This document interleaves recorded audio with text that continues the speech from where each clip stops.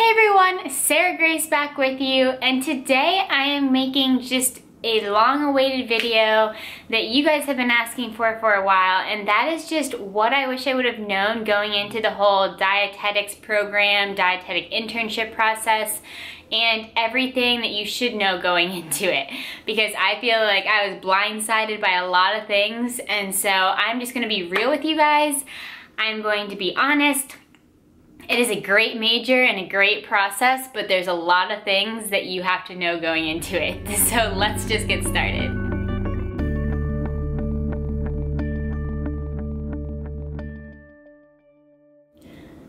So I'm not going to lie in the sense that senior year dietetics had me like, seriously though. Senior year dietetics was the worst year probably of all of my undergraduate.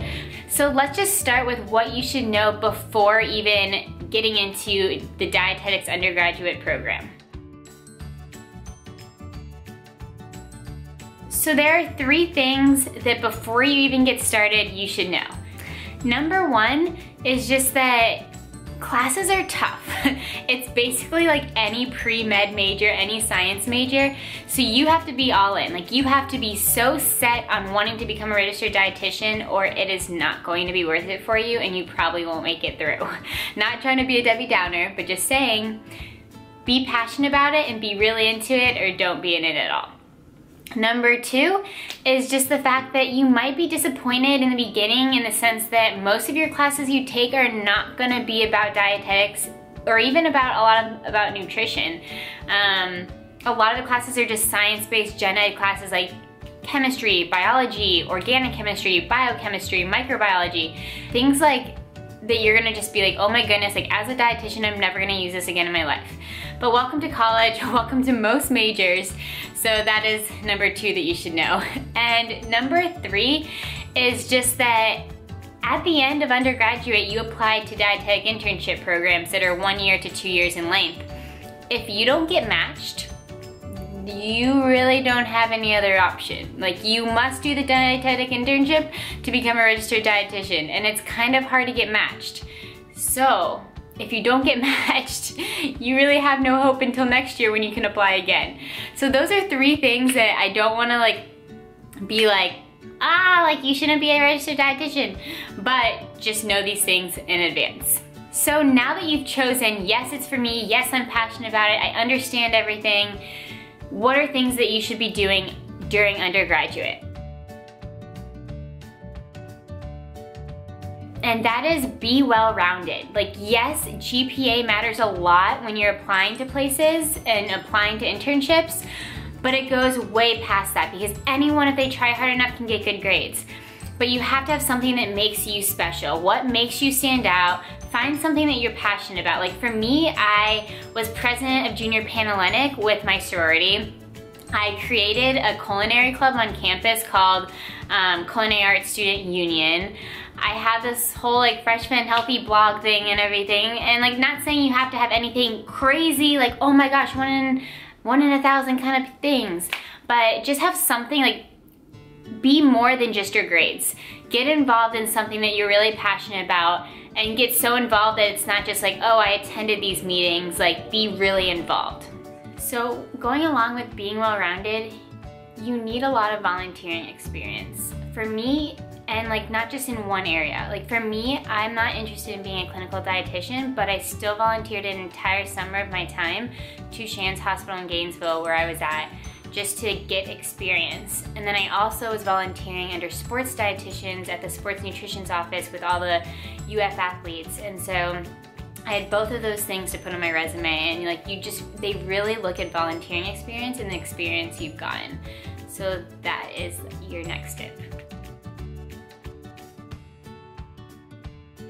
Let's get to just the whole application process and the mutual selection process, because this was super confusing for me and I did not understand it till basically about to submit my application, and I want you guys to know that beforehand. The mutual selection process, if you guys have been in a sorority, then it's very familiar to you. You mark your top 3 to 5 schools and only submit applications to them, not to everyone, just to them. And then they also, every school makes their list of who their top candidates are. And then the computer system matches you guys up. So either a school that you want wants you and you get matched, or you don't get matched at all. There's no like, oh, I got in here, here, and here, where do I want to go now? It's all about getting matched or not. Like, I got matched to Florida State University and I could either accept or turn it down and not get matched anywhere. So that is how it works. And you have to be very strategic. Yes, the first school that you apply to, number one, can be a dream school, can be like the far-fetched, like I would love to go here, but I know it's really hard. And then after that, be smart. You do not want to not get matched. So be smart, apply to schools, second, third, and fourth, if you do a fourth, where you know you have a really good chance of getting in, because you want to get matched, and that is the main goal. Like the main goal, yes, you would love to get matched somewhere that you love, love, love, but you also just want to get matched. So be aware of where you stand among most of the people you're competing against, and apply to schools that you think that you'll get matched at. So when you're looking at schools and trying to decide which one's for me, number one, you have to decide, do I just want a dietetic internship, which is just 1 year, or do I want like a 2-year program that's a combined master's and dietetic internship? Some of them are only like 16 months and they're both, but most of them are 2 years if you do a master's as well. That is what I'm doing, but I also applied to schools that were just internships, other than Florida State, because I love Florida State. I love that they specialize in sports nutrition. So I applied to them even though I didn't know if I wanted to get a master's. Every other school I applied to, the other two, were only internships, because I was like, I don't want to get a master's in something that isn't what I'm interested in. So first decide, do you want a master's, do you not? Then look at what their emphasis is in. Most schools emphasize in clinical or community or something like that. If that's what you're interested in, if you want to work in a hospital, awesome. But for me, I didn't want to do that, and so it really impacted my decision when I saw that Florida State specialized in sports nutrition and that I was gonna get a master's in sports nutrition. Like, I thought that was the coolest thing ever. So make sure you are looking at their emphasis. Of course, just because you do one that emphasizes in clinical, it doesn't mean you have to do something clinical afterwards, because no matter what program you do, you have to do 12 weeks of clinical. I still have to spend 12 weeks of internships in a clinical rotation, even though mine doesn't specialize in clinical. So it doesn't really impact that much, but also just look at the emphasis, because that can really help you decide which schools you want to go to as well. And then also just look at location. Where do you want to spend a year or two of your life? For me, I applied to a school in Nashville too, because I was like, ooh, Nashville, that's a cool city. So look at the location too, because you also don't want to be living in a city for a year or two of your life that you absolutely hate. When you choose the schools that you are interested in, make visits. Even if they don't have an official visit where they have people come and say hi and meet them and talk about their program, make a visit. Contact the director of the program and say, hi, I'm really interested, I would love to meet you, I'd love to hear more about the program, and make the trip up. I made the trip to Nashville just to see the program and meet the director of the program, and it helps you so much when they put a face to your name. Don't let you just be another application that they receive, because that's gonna be really hard for them to know that you're a standout and that they want you. Make sure that you contact the director and that you are just showing your interest and getting to meet them face to face if you can. So now let's get to the application process.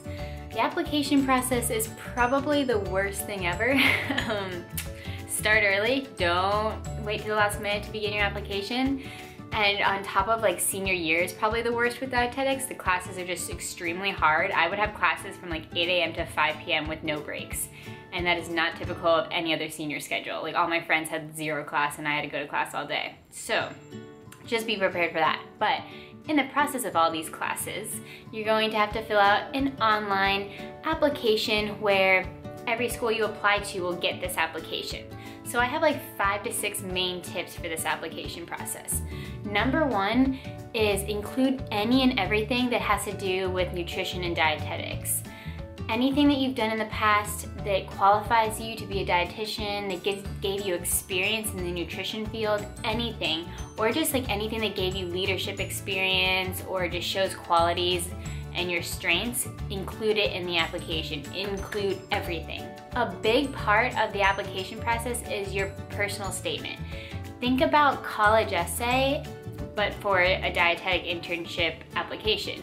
And so this personal statement should definitely include all your strengths and about all of your volunteering experiences and shadowing experiences, but you should do it in a unique way. Like for me, I started out like with just the whole fact that I resigned as a student athlete and I thought I was giving up a great opportunity by doing that, but I followed my heart, and then it led to Fresh Fit and Healthy and everything else, and it gave me opportunities to work with nutrition companies, and it gave me opportunities to invest my time in other places like the volunteering and everything. So just make sure, like, they're reading thousands of personal statements. Make yours special, make it unique, make it you. Going along with that, make each personal statement for each school you're applying to different. For me, I applied to 3 different schools, and that's usually what they suggest. After that, your chances go down very low. So for me, all 3 schools, you can upload a different personal statement for, and I would basically use the same personal statement, but then change it to be like, I really want to go to Florida State University because, and make it special to their school. Like, they specialize in sports nutrition. So I said, like, I've always been an athlete. I love sports dietetics. That's what I want to pursue in my future, that kind of thing. And then like at the end, if you are putting the school first, make sure you let them know that in the personal statement. Like at the end, be like, this is why I'm putting Florida State University first, because you want them to know that you are putting them first so that you have a higher chance of them putting you on their top list.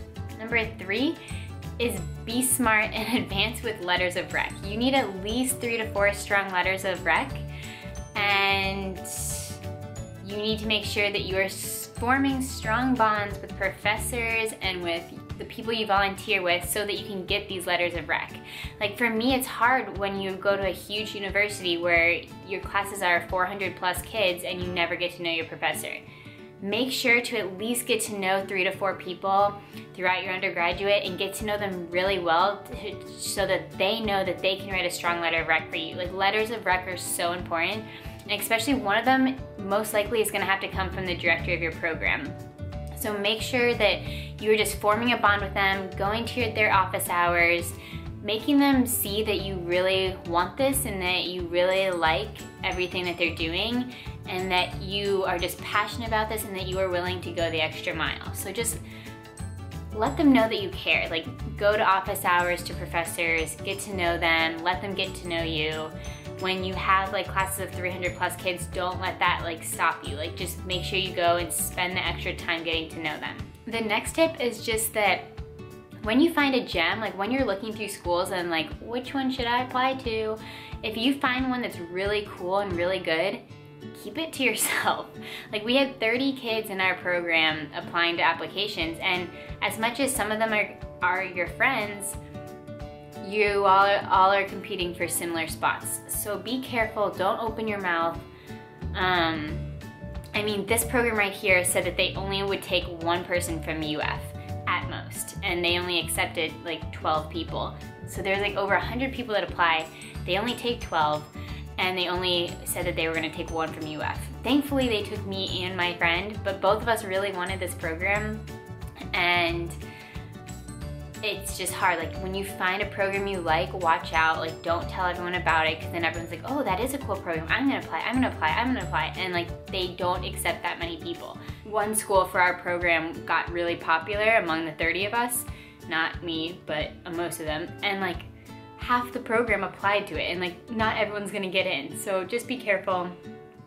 Find schools that you like. You can talk to like a couple people, but just be careful with who you talk to it about. Lastly is, find out if your director has special connections somewhere. Like my director had special connections at certain schools, not at the school I'm at, but she did know a lot of people out there because of being in the dietitian world for a while, and she helped people get in. So just be aware that that can help you, and talk to her if like she knows of good programs to apply to, if she knows of people that you know that you'll be happy with. Just talk to your director, get to know her like always, and just see if there's any connections that she has at schools that you're interested in, because that can really help you too. And then this is where the annoying part, kind of frustrating, part comes in. You apply to your top 3 to 4 schools, and then you just wait, and you wait, and you wait. And so I submitted my application the very beginning of February, and April 12th was the date that you just log into your computer system and it either says matched or not matched. So you just have to sit there for a few months while everyone else is figuring out what they're doing with their lives, and they're like, oh, what are you doing next year? And you're like, I have no idea. Like, until April 12th, I had no idea what I was doing with my life. So, or if I had a future in that sense. So there is that. That is the whole application process. Those are my tips on just the application before you decide to become a registered dietitian, everything. Also, I made a video about what I'm currently doing in my program, what classes I'm in currently, but since I am in an MSDI program, which is a master's and a dietetic internship, I am just really taking classes this first year, and then I'll do mostly internships my second year with a few classes. So that is where I'm at. You can watch the video below, I'll link it below. It's about like what classes I'm in. But hope you guys enjoyed this. Hope this was helpful to some of you. I know a lot of you guys have been asking for this video. I'm sorry it took so long to get out. And I hope this gives you a little more insight as to what being a dietetic intern, being a dietetic undergrad, becoming a registered dietitian means. So until next time, click the thumbs up if this helped you, if you liked this video, and I will see you guys next time. Bye.